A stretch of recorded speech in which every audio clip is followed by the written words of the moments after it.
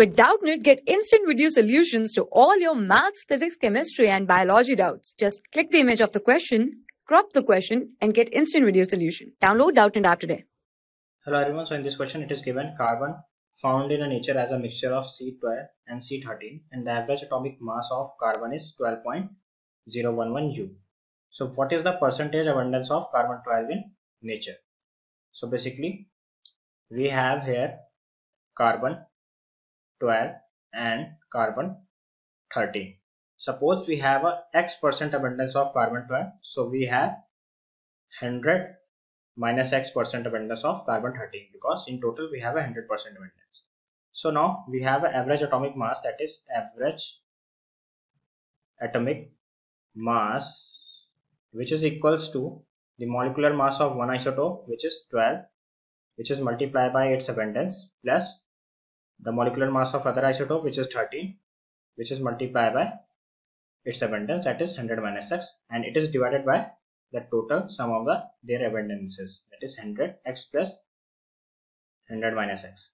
So we have an average atomic mass value as 112.011 and which is equals to 12x plus 1300 minus 13x, which is divided by 100 here.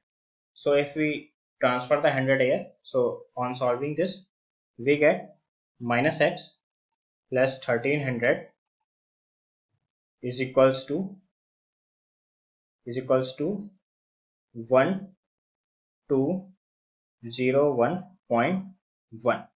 so basically we get x equals to 1300 minus 1201.1. so we have x equals to, basically we get the x value as 98.9. so we have a x 98.9, which is equals to the percentage abundance of C-12 carbon, that is it has a percentage abundance of 98.9%. and basically if we find the percentage abundance of carbon-13, we have to subtract this value from 100, that is 98.9. it gives out around 1.1% of their abundance. So for carbon-12 it is asking for the carbon-12, so for carbon-12 we have a 98.9% of abundance. As you can see here, by this method we can solve and we can get the answer. I hope you get the answer. For class 6 to 12, IIT JEE and NEET level. Trusted by more than 5 crore students. Download Doubtnut app today.